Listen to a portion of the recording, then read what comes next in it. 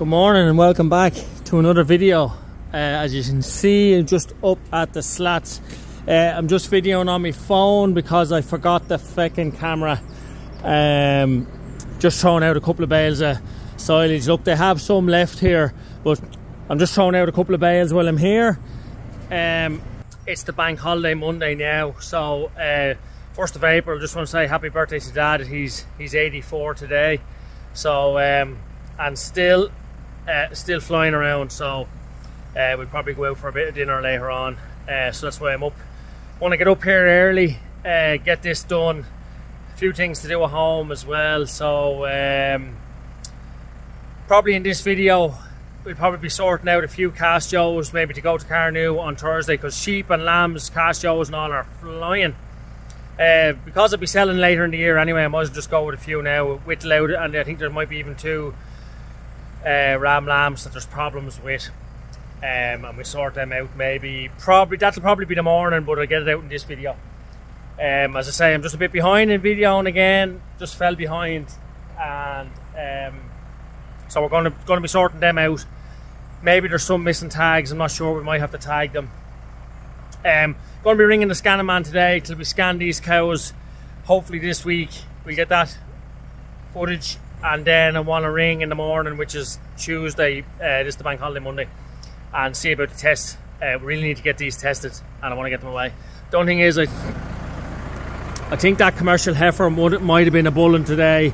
I seen her jumping there anyway.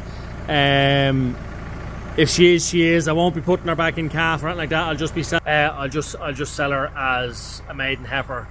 As that's the one that when I done the cycling, when I put the seeders in and done them with the Receptol and the estimate, she actually was in calf and she aborted the calf. So like, she has never had a calf. She's a huge, now that's to say, if you bring her to the mart, maybe age is against her. Like, I don't know what age she is now, like she's 3 years plus, you know, to go back in calf for a first calf, or maybe people wouldn't want her. And I'd need to look up stars and things as well. I don't know what way the stars are. So that's what we're at today. Just getting these few bales out, and then we'll head back home to the sheep shed. Just setting up some small gates on the gates here, the same over there going into the shed. There's a bag of net there that I want to tidy up. Just going to be getting the ewes and lambs from down the fields into the yard here, and then drawing them up to the hill. Good day today, it's just a day or two on again. So yeah, I need to get them all into the yard. Schooner's coming to give us a hand because we've got a good bit to do. I'm going to sort out some dry ewes. Going to go to Carnew with them on Thursday. I think I said that earlier in the video.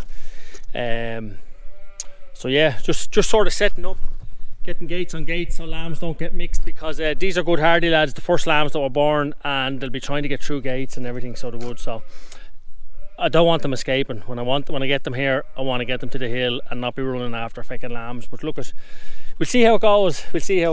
It's a cracking morning this morning. It's supposed to be a good day today, but it rain again tonight. I think fine tomorrow, then rain again. It's just broken for the next 10 days, so there's no sign of any let up on it.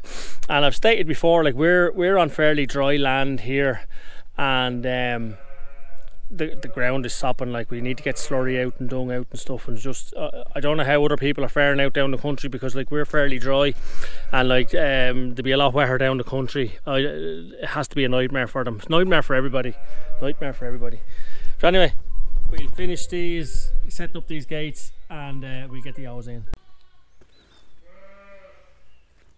When I sort them here, I'm going to sort them and get them into that shed and then load them out of that shed there. I'd say probably the handiest option, the way we normally do when we're bringing other ewes up to the hill. But as I say, like, these are good hardy lads, so we just have to see how things go, because you know yourself with lambs. So just tying these gates up so they can't get through.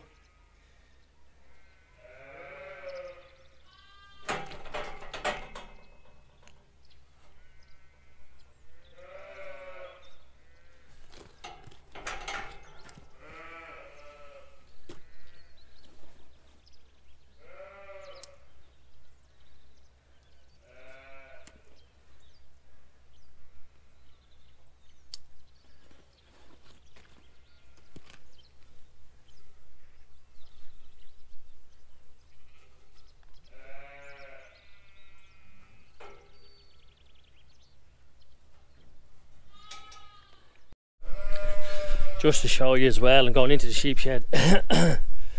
It's heartbreaking. The heartbreak just still continues.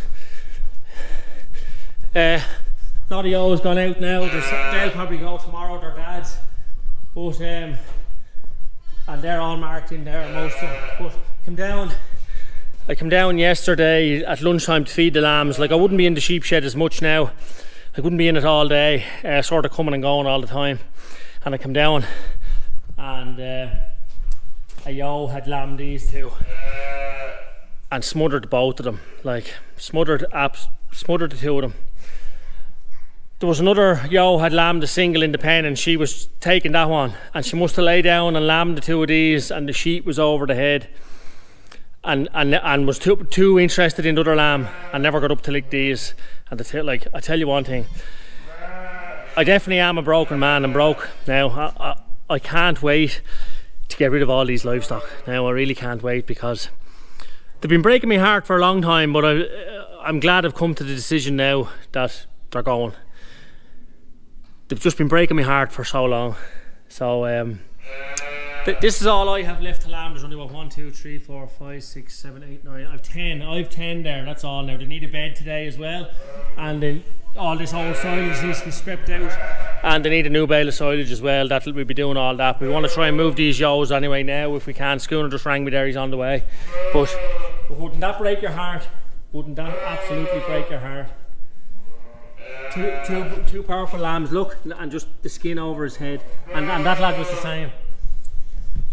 Like, how could you win? How could you win? You just couldn't win, you know. And I've even seen that happening when I've been in the shed. It's happened to me when I've been fecking in the shed, you know. So, but you can't live with them. You can't live with them.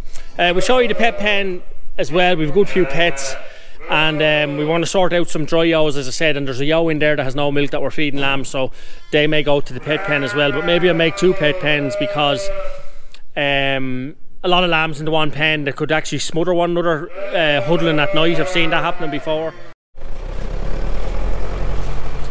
Pip, that'll do, that'll do.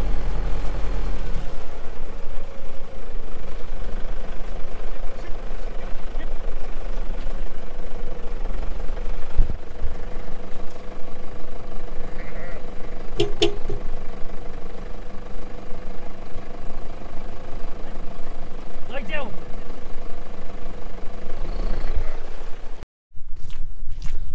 Just put the trailer on. Actually, they come in very handy, so maybe we're going to get hardship later on, because they came in straight away, just came in straight away. So we're just going to divide a few off and get them into the shed there, and then load them up. Some decent lambs on this. These were the first ones, so they've done well. But that's to say, I want to get them up there on better grass and get a creep feed with them.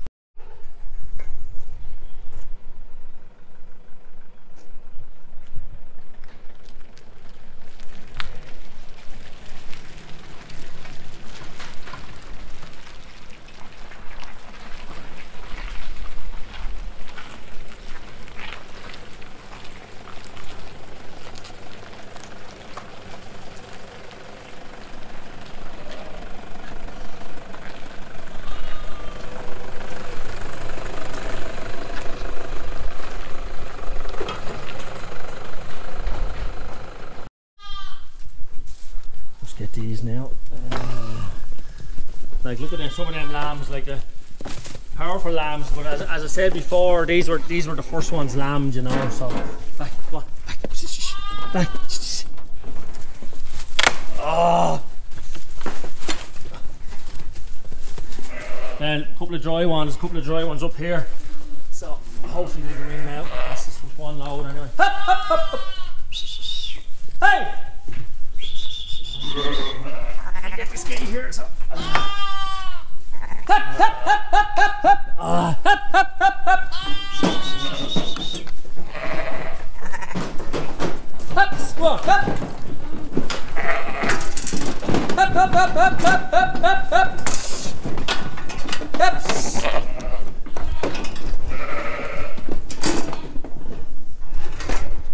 Hop, hop, hop, hop, hop.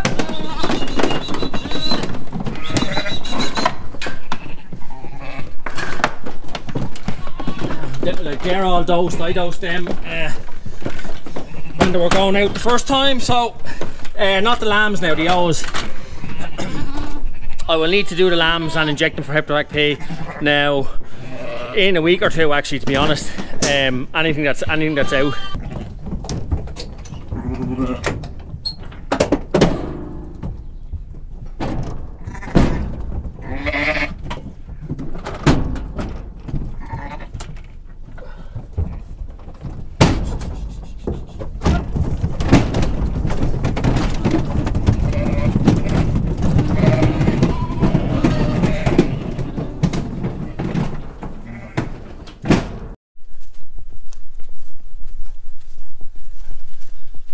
We just got the rams in, we just pared a few feet, just putting them out where we took the ewes from, just that there's a lick of grass there. No.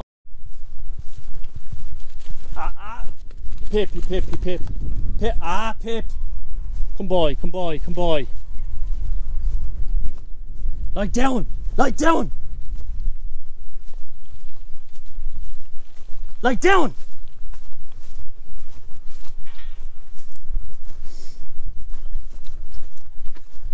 Lie down.